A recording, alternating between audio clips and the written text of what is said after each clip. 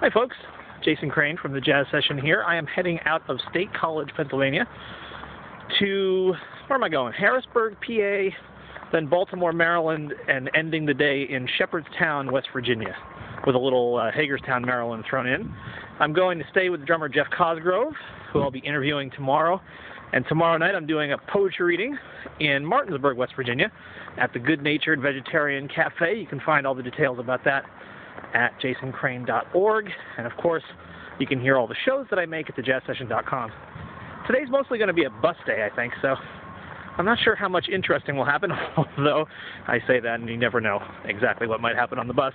But I hung out this morning with a musician, a saxophone player, and a composer and arranger and music copyist, a guy named Rick Hirsch, who's here in State College. And yesterday I hung out with Barry Kernfeld, who's the editor of the New Grove Dictionary of Jazz, and who, as it turns out, lives right over there. So that was pretty cool. You'll hear that. You'll hear Barry on Monday's show. And what else?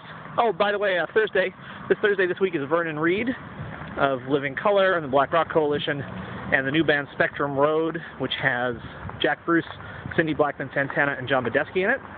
That's all coming up on Thursday's show. I think that's it. I'm heading to the Greyhound bus right now and looking forward to West Virginia. I don't think I've ever been to West Virginia before.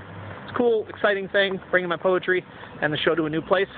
Oh, by the way, if you want to support this tour, you can go to thejazzsession.com/tour and kick in, make a donation, or become a member, okay? So thanks. Please do that, and I will talk to you soon. Bye.